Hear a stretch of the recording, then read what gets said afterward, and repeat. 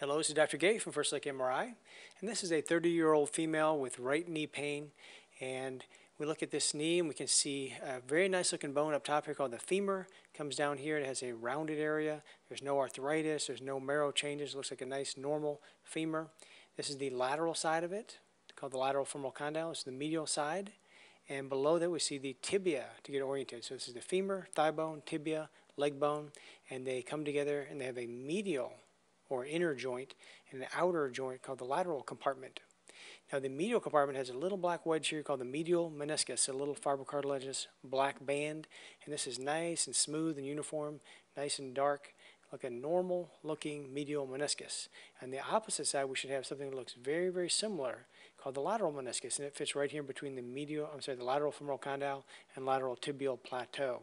And we can see that there's something different about these. Instead of being almost symmetric in size, one is much larger over here. This lateral meniscus is way larger than the medial meniscus, and this means that it's just developmentally or congenitally enlarged. And when one meniscus is bigger than the other, we call it a discoid meniscus. There's lots of variability. Sometimes they can be really huge and go way in the inside. Sometimes they can be just slightly larger, but when they are over about 1.4 centimeters in transverse dimension, we call it a discoid meniscus. And so this is 1.6 centimeters, so just a little bit too big. It's also a little bit too tall, and so this is a discoid lateral meniscus. And this is a very common finding. We see it all the time in asymptomatic patients.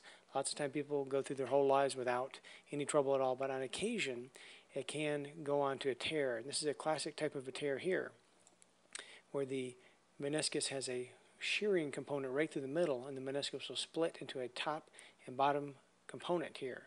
And so this is a horizontal, what we call an intrasubstance tear.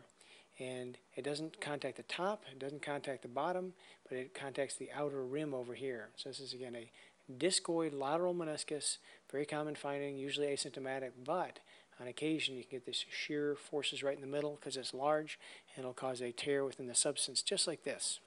And again, discoid lateral meniscus and the medial meniscus looks normal, and thank you very much.